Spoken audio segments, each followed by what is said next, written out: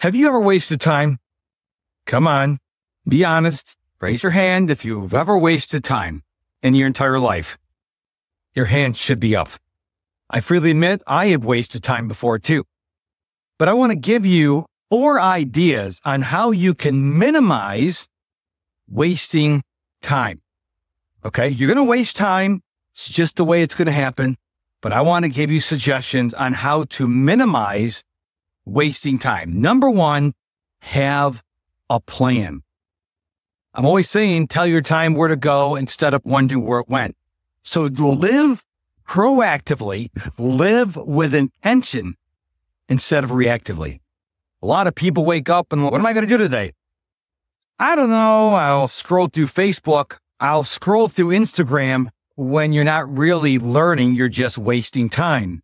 So have a plan. Now, part of that plan is put on your schedule, goof off on social media. That way, when you're goofing off on social media, you're not really wasting time because it's on your schedule. Number 2, do what you love. As I study high performers in our world, I find out something very interesting. Because they're doing what they love to do, they're less likely to waste time. Are you doing what you love to do? Number 3, remove as many distractions and temptations as you can. If you're trying to write a blog post, for example, or you're trying to work on your manuscript, don't have tabs open that have Facebook and YouTube up. Don't have your email up. Just have what you need up. Maybe that's only a word processing program.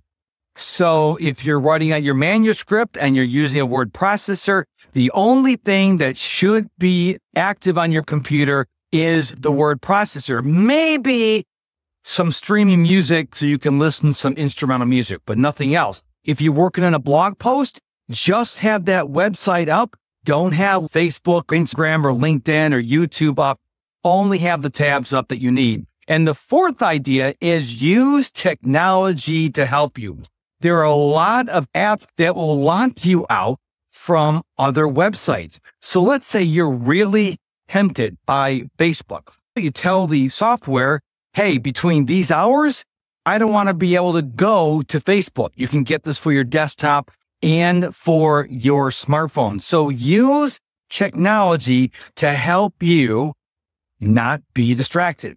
Those are 4 simple ways that you can not waste so much time.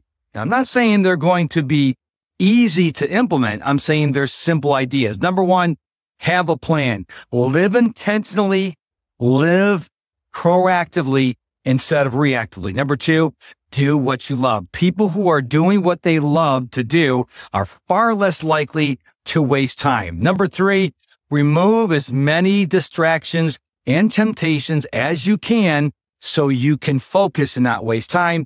And idea number 4, use technology to help you not waste time.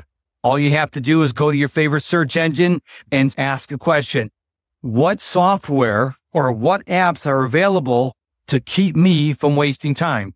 Believe me, you'll get plenty of results. Do your research and use technology to help you be more productive. Hey, Rockstar. Thank you so much for reaching the end of the podcast. I truly appreciate your time and attention. So I want to help you more. And the best way to do that is for you to head on over to my website, MrProductivity.com, MrProductivity.com. There you can sign up for my free email newsletter, find out about my coaching. Matter of fact, everything and anything, well, except for my credit card numbers and social security number, you can find out at MrProductivity.com. Thank you so much again for your attention.